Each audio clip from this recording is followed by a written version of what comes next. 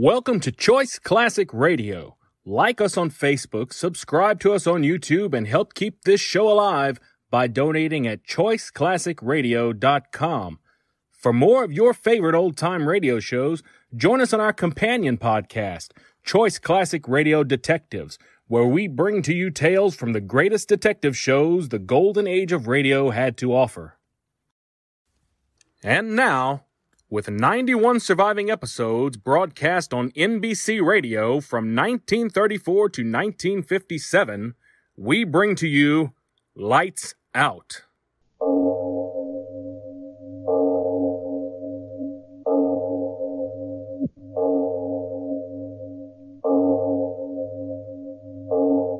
Good evening. This is Van Christo. Welcome to the Van Christo Radio Theater. Tonight, we present another of the radio plays of Arch Oboler, the famed writer and producer of Lights Out.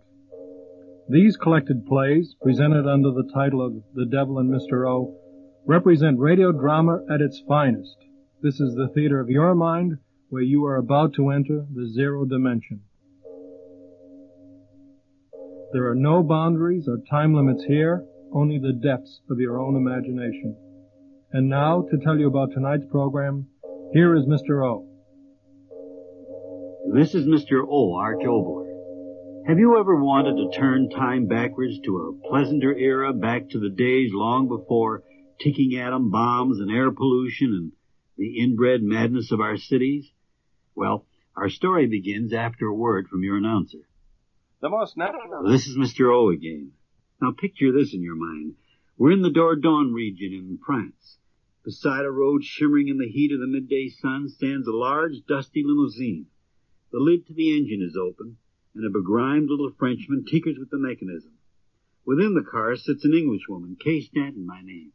And next to her is Jim Brent, an American, a member of our own State Department's diplomatic corps.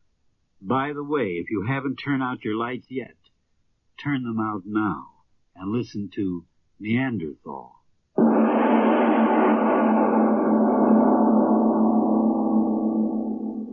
Aren't I what, ma chère? Aren't you clever with engines? I think I will rest a moment and talk with you. Oh, this sun. It is doing its best to fry the little brains I have left. Poor dear. Come on, get in.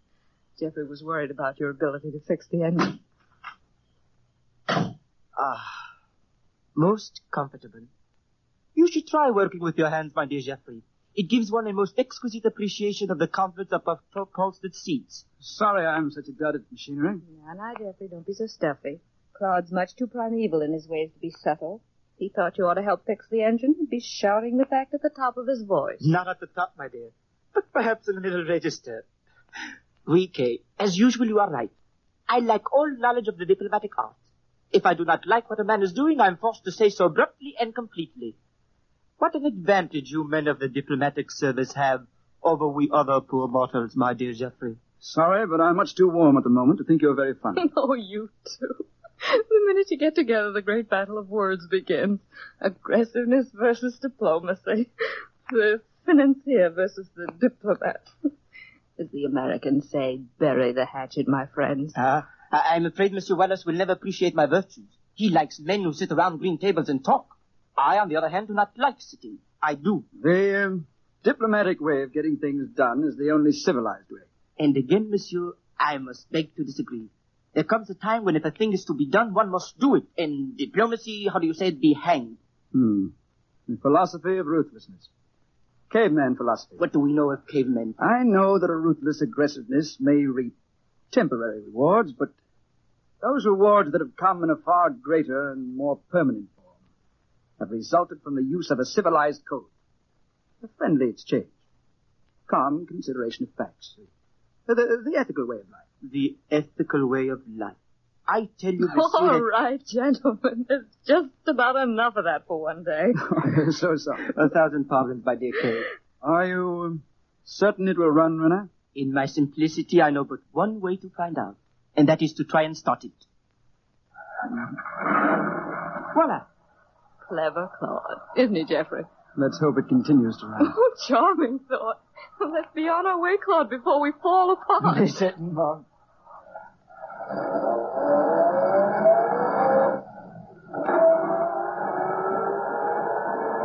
We're very late, Claude, so speed's the word. Right. The sooner we get out of this country, the better I like it. Why do you say that? Oh, I don't like this place. It gives me the chills. With the sun doing its best to parboil us. What are you talking about? I'm not talking of temperatures. I'm talking of atmosphere. These forests and hills. Whenever I travel through here, I feel as if I were passing through a place old beyond decay. That is amazing. What do you mean? Because what you say of this country we are passing through, you speak profound truth. Truth? We are at Le Mustier. Le Mustier? Oui. Does that mean nothing to you? No, nothing. Not to me either. Le Mustier, the Mysterian period, the dawn of mankind, the Neanderthal Man. You mean here? Oui, here. In this country which you say is old beyond decay, were found Neanderthaloid skeletons, what you call cavemen, men from the dawn of man's antiquity. Claude, are you serious? Some of the finest specimens of Neanderthaloid skeletons have been discovered in the caves right in this region. Really? It is unfortunate we are in such a hurry, or we could stop perhaps and see a few of the caves where the excavation have been made by the anthropologists. We haven't time for that sort of thing. I said as much. Claude. So I was saying, the anthropologists have found the most wonderful remains of this early species of man, who are said to be the source of the horrible ogres in our fairy tales. What are you talking about? Silly nonsense. Yes, Claude. How could anyone possibly know after 50,000 years what this Neanderthal caveman looked like? But that is simple. From the peculiarities of the skeletons that have been found, it is simple to reconstruct the physical appearance of the race. Really? I remember hearing the hands and feet were very large, the thigh bones curved so that the men walked like apes. Teeth and jaws were large. Enormous brow ridges resulting in a fierce, horrible expression. How nice. They were men and not men. Horrible caricatures. Hey, would you mind telling your erudite friend to step on the accelerator? We've got to be at Monet within 2 hours. We'll never get there at the pace he's driving. And Kay, would you tell your impatient compatriot that I drive as fast and in a manner that pleases me alone? Would you tell him that? Claude, look out, the road's blocked. Don't swing your wheel, you fool! The train hears something is wrong. The cliff! Hey!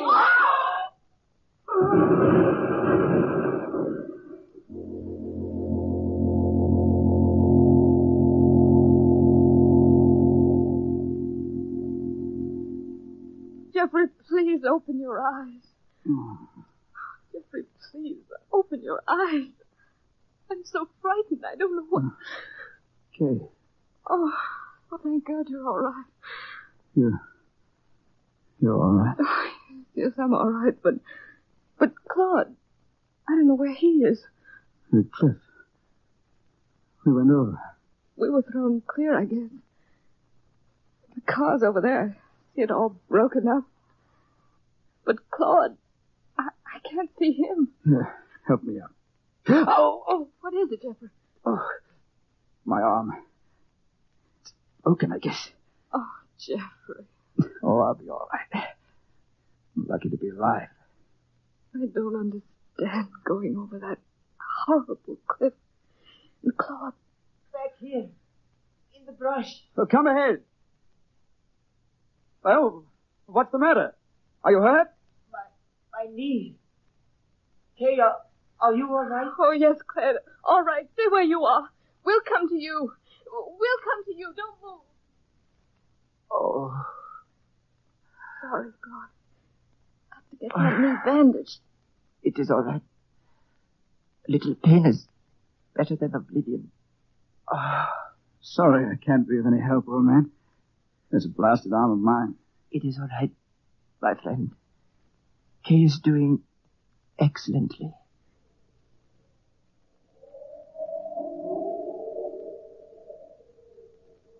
How cold it is. That wind. Freezing. But how could that be? In the middle of July. Claude. Jeffrey. What is this? The car goes over a cliff. We don't die. A warm, sunny day, and now suddenly it's like winter. What is this? Tell me, what is this? Steady. There must be some logical explanation. I know this country, like you say, like the back of my hand. There is never such cold wind here in July. I tell you... Oh... Claude, you shouldn't try to get out. I'm all right. Oh, we've got to get help somehow. No. All I want now is a cigarette. I haven't any. Oh, there's some in the side pocket of the car. I'll get some. No, Jeffrey, I'll get But you can't go through the bushes with that arm of yours. I'm all right. I'll be right back. Kay. Hey, wait. No, I'll be back in a minute.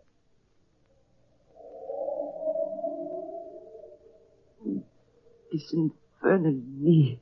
Better sit quietly. Quietly. It is not in my nature to be quiet. A stick. Get me a stick. I'm not going to lie here the rest of my life. Get me a stick for a crutch and Wait a minute. But I tell you... Wait, I tell you. There's someone coming. Kay? No, the other direction. But I do not see. There, over there to the right. There, don't you see? The bushes are being pushed back. Yes, I see. Some peasant will give us assistance. Now everything will be all right. Of course. Oh, there we are. He's in the clearing. Now he... Oh. Who is that?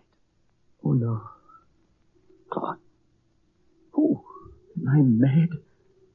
This cannot be. He's looking at me. God. Yes. But who? Who? You do not understand? Understand what? Talk up. Did you not see him as I saw him? The short, hairy, twisted body, the head thrust forward, the neck bent like an ape, those enormous brow ridges, the broad, flat nose. You did not recognize. Well. Once, in your own British Museum, I saw a reproduction of a man like that. Huh?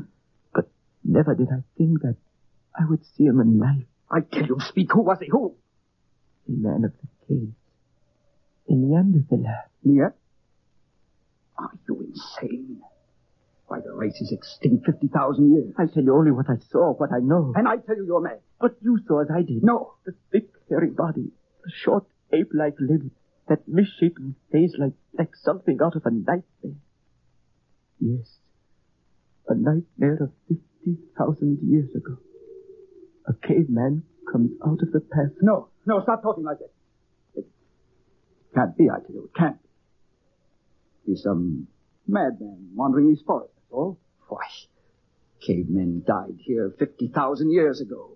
The past doesn't come back, I tell you it doesn't. Why? Claude. Eh? Kay. Oh. Kay, where are you? Kay, where are you? Hey, answer. Hey!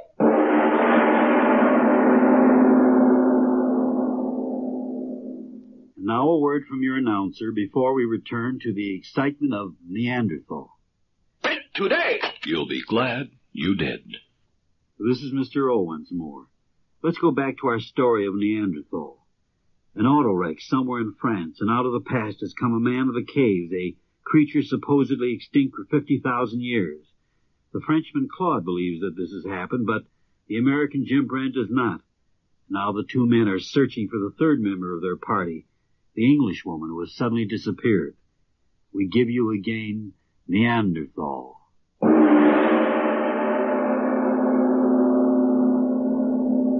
Well, it's nonsense, I tell you. Hallucination. Eh? Yes, hallucination. Driving along, we were talking about the Neanderthal Man. So when we saw that hairy peasant, we immediately took for granted that, well, here was one of the Neanderthal come to life. I tell you, the air was hazy. Our nerves were shot. We saw things that don't exist. Why is it so bitter cold? That at least is reality. Keep moving. So, I'll answer my own question. It is bitter cold because time has moved back to the third interglacial age. You do not believe the evidence of your senses. Yet perhaps you will believe that is a campfire up ahead. It is a fire. Here, quickly, Renner. Oh, quickly, can't you hobble faster? Kay, we'll get who's ever there to help us find Kay. Come, hurry, Renner, hurry. It's the one we saw, all right. Keep your voice down. He will hear us. What manner of man is he? Time and time again I have told you. But he and all like him have been dead 50,000 years. You said that yourself. Dead don't come back to life. We have come into his life, not he into ours. Kay. Keep your voice down. Oh, but Kay. She is not there. You can see for yourself. Well, then she's lost. She's wandering around Keep here. your voice down. I warn you. Lunatic, savage, whatever he is, perhaps he's seen Kay. Get down, you fool. No, I'm going to talk to him. Stay down, Jeffrey. Hey, you up there. Look. We want to talk to you. You fool. What have you done? See, he's coming this way. I'll settle this. Oh, you. While we were unseen, we had a chance to plan, to do. But now. Don't talk. I was in West Africa for 2 years. I know how to deal with savages. Look at him. You think that is even a savage? He stopped. Wait a minute. He's the ugliest beggar I've ever seen. Friends, old man. See? Friends. Look, money. I bring you money. And pretty things. Mon Dieu, what a fool. Birds of money for him. Jeffrey, look out. Let me go, you... Jeffrey. Friends, I tell you. Jeffrey, I can't help you.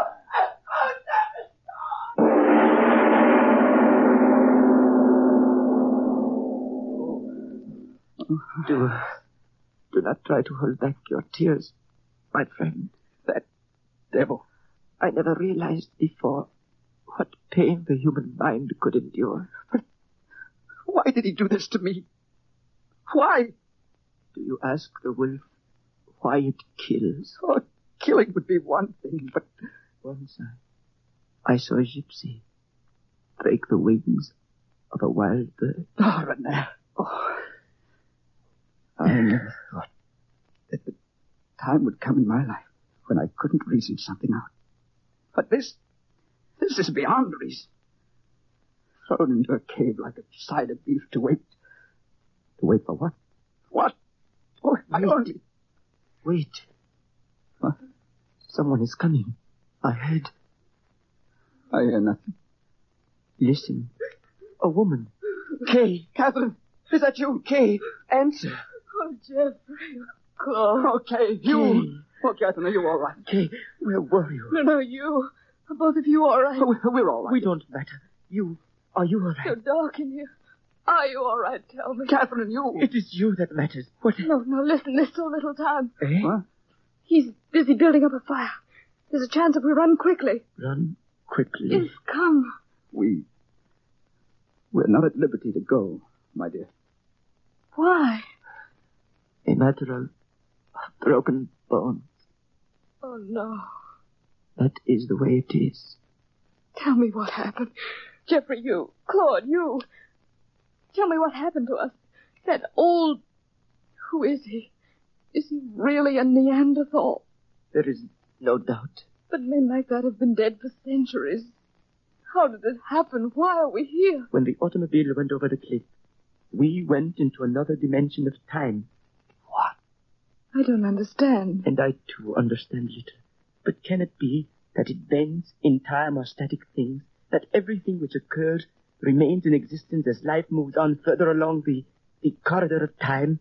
Then you mean when the automobile went over the cliff, in some way we went back into time instead of forward? No, that's impossible. Things exist when they exist, not afterwards. No, there's a factual explanation to all this. Factual? Is not the pain of our bones fact enough? Is enough? Wait. What is it? A chant of some sort. Why is he...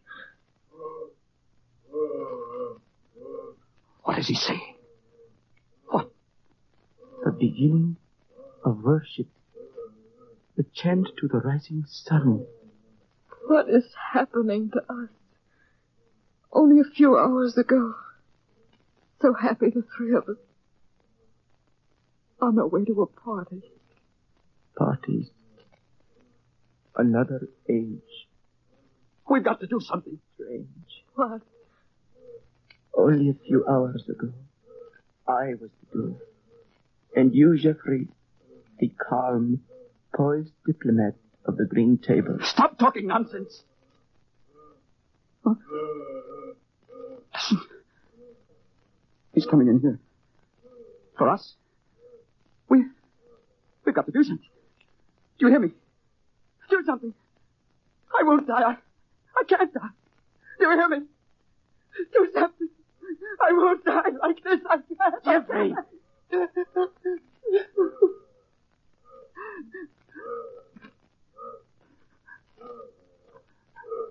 I'm sorry. I never could endure pain. We understand, Jeffrey. Try not to think, dear. All my life, I've known what to say. And now? Oh, Jeffrey. No. Let me talk. While I can talk, I'm a man. And I won't be a man when he gets in here. If I had a gun. A world of reason. And that's what it was to me. And everything could be settled with reason.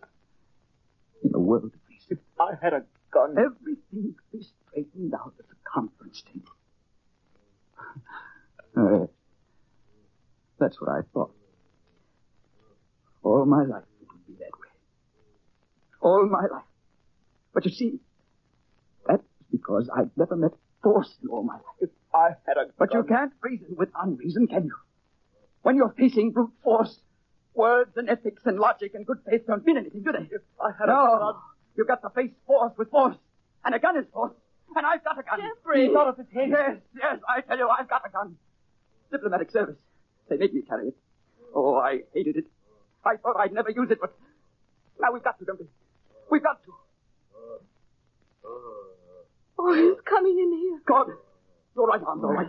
Reach in my pocket there. The gun, use it, use it. But I use it if we're to live, use it.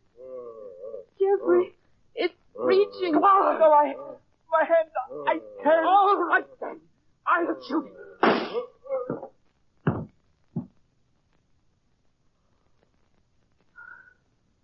So, it's morning. Now, we go on living. Something may happen to return us to where we belong. I don't think so. Nor I.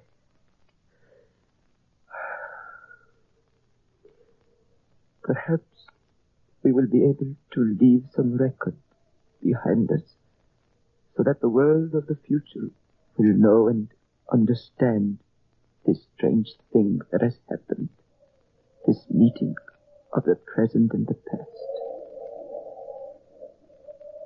Jeffrey, don't just stare. It's over. Talk to us. I was thinking. I just killed a man. Yet, it's 50,000 years before I was born.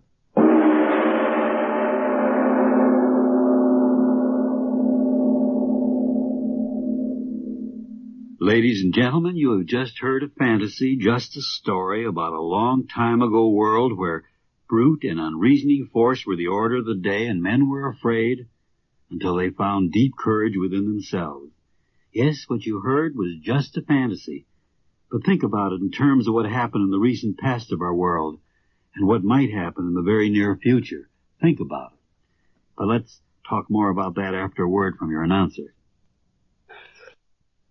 This is Mr. O again. We were talking about the future, all right? Let's talk about our future play. Of all the stories out of my writing past, the one that many people ask me about is the very strange story titled The Revolt of the Worms. Yes, worms. Those little night crawlers on your lawn, those strange, slimy creatures of the dark who plowed under the land long before mankind ever invented the plow. So, next week I bring you The Revolt of the Worms, and I challenge you to listen.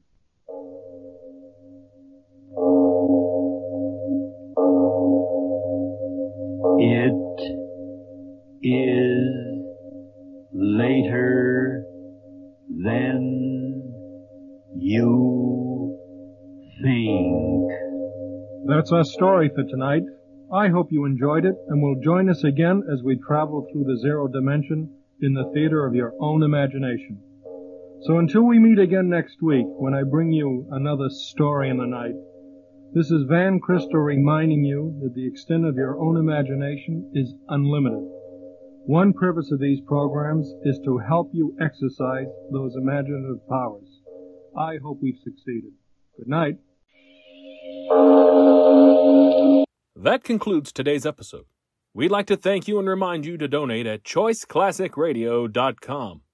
Remember, your donations make episodes like this possible.